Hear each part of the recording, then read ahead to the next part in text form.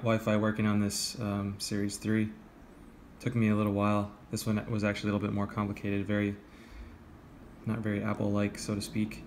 Anyway, the way that I figured out how to do this, the watch doesn't have any settings where you specifically go in and set up a Wi-Fi network.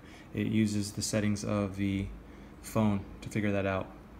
So if you have, and that makes things more complicated because most routers these days, they are using two different frequencies. They're using 5 gigahertz and 2.4 gigahertz for their wireless broadcasting. So, and most of the time 5 is preferred because that's faster, and that's where I think AC, wireless AC is on, which the iPhone uses. Correct me if I'm wrong. But anyway, the watch only supports 2.4. So in that case, it won't be able to connect to the network that your phone is connected to, which is very complicated and confusing. So the thing you have to do is go into your router settings. And this is an example. This is not actually my router, but I do have a Netgear, and you can see that there are two different sections here, one for 2.4 and one for 5.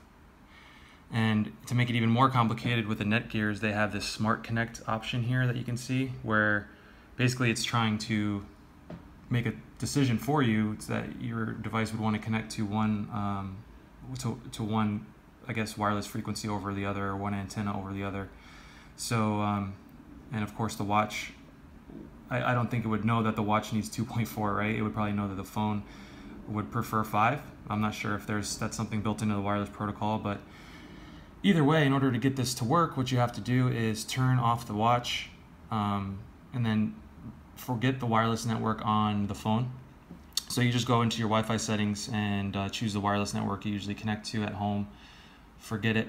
Then you have to go into your router settings, and what I did is I changed the router setting for the 5 gigahertz. I changed the name, the SSID name, to whatever my thing was, _5 or old or something like that.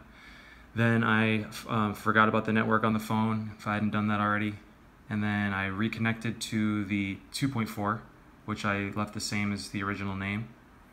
Once I was connected to that, then I turned the watch back on, turned Bluetooth back on my phone, made sure Bluetooth was on the watch. Then the watch actually connected to the phone.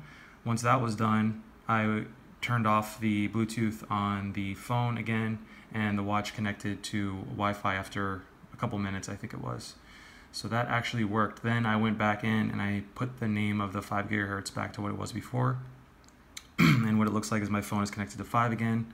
My watch is connected to 2.4. And all is well. The only other thing that's a little bit confusing is that even when you're messing around with this and you turn airplane mode off or on your phone, it doesn't actually turn off your Bluetooth and your Wi-Fi unless you double click and you see that actual line through it showing that's off. I know that's kind of complicated to say, but if you're testing this and you're wondering why your watch is still connected to your phone even though airplane mode is on, potentially your Wi-Fi and Bluetooth are still actually on. So make sure those are off before you start questioning that. If you see the green phone icon on your watch, that means you still are connected to the phone. It's probably kind of complicated, but if you go through the steps, you'll see what I'm talking about. The one last thing that I did have to do on my router was I use access control. So it does Wi-Fi, IP /MAC address filtering, and it doesn't let new devices connect. I know most people don't use that, but that's another thing, just a reminder. Make sure you double check that, or none of this is going to work. Your watch will never connect. Hope this helps.